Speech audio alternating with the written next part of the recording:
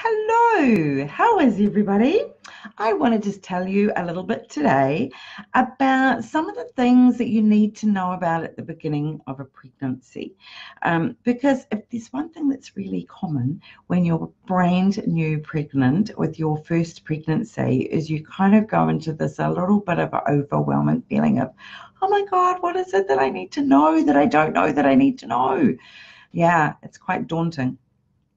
But one of the areas that people get most concerned with is miscarriage and the potential miscarriage and what to do about it, when to worry about it. So I want to talk about that to begin with. So firstly, if your gestation is under 20 to 24 weeks, then there's not a lot that medical science can do if you look like you're miscarrying. Once your baby gets over that 23, 24 weeks, it means that in a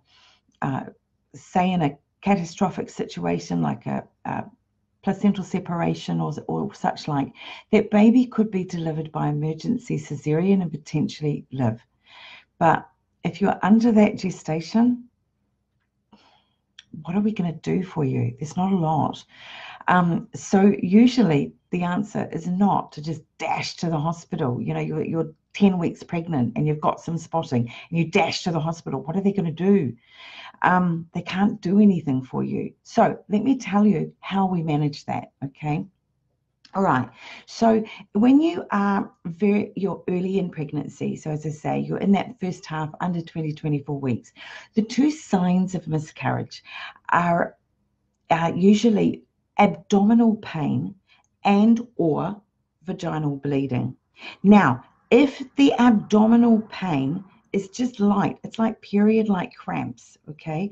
What I want you to do is take some paracetamol, Tylenol, Panadol, I should say, and go home and rest. Lie on the couch. Don't do anything more.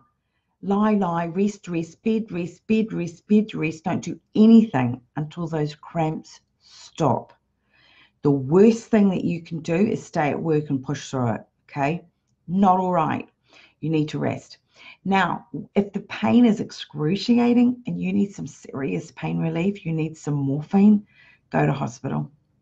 Because if it's a serious pain, then chances are you are actually miscarrying. If it's just light little cramps, look, it just might be the placenta implanting. Just go and rest, okay?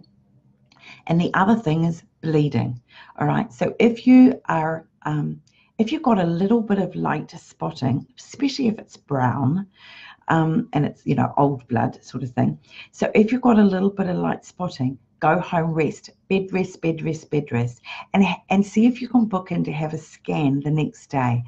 So we can just have a check of that viability of baby, all right? But the best thing to do is rest. However, if you're hemorrhaging heavily, and you potentially might need a blood transfusion, take yourself off to hospital. If you're hemorrhaging heavily, then chances are that's a strong indication. I'm sorry, it is a miscarriage. But if you've just got a little bit of light spotting, I still want you to rest. I don't want you to be pushing through at work. Just have a scan the next day and things should be absolutely normally fine. But rest, okay? I'm just looking at my notes. I don't want to miss anything. Yeah, so that's the main things when it comes to potential miscarriage. Is not a lot we can do, but the best thing you can do is rest, okay, and not push through it, right? Put your feet up, darling, have a scan, and go to the hospital if there's a lot of blood or a lot of pain, okay? And of course, report it to your obstetrician or midwife, okay? That's all for today. Bye.